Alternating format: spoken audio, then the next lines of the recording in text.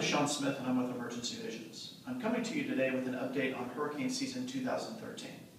At Emergency Visions, we provide products and services for disaster resource management that assist our clients in preparing for and responding to the new normal, where disasters are more numerous and they're larger in scale and scope.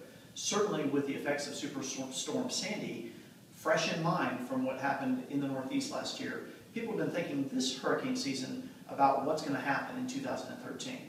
We started off the season with a very expected above average season by most of the major folks that are providing prognostication in this area. Today recently there's been an update that I'd like to share with you. So here are the revised 2013 hurricane predictions, and this is courtesy from our friends at the Weather Underground. You'll see the folks like NOAA, you'll see also Colorado State University, you'll see the folks from FSU that are providing their updates on the expected named storms through the season. And you'll see it's mostly between 14 and 18. And they are still predicting several intense hurricanes, the ones that reach Category 3 level or higher, to make landfall on the continental U.S. Most of these are fairly recent updates that have come in the last month or two.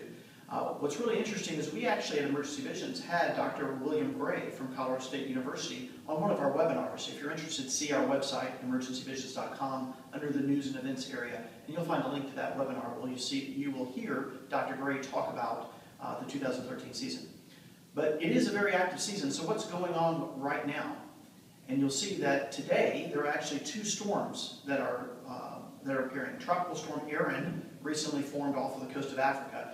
Erin is actually the fifth named storm of the season, and if you think of a season where Dorian, the last named storm, was actually the second earliest Cape Verde storm, one forming off the coast of Africa, that we've ever seen in the history of hurricane tracking.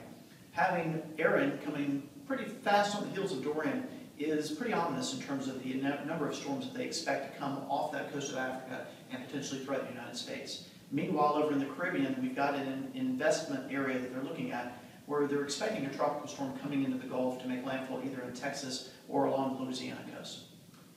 So at Emergency Visions, our clients are very interested in this season, so are we.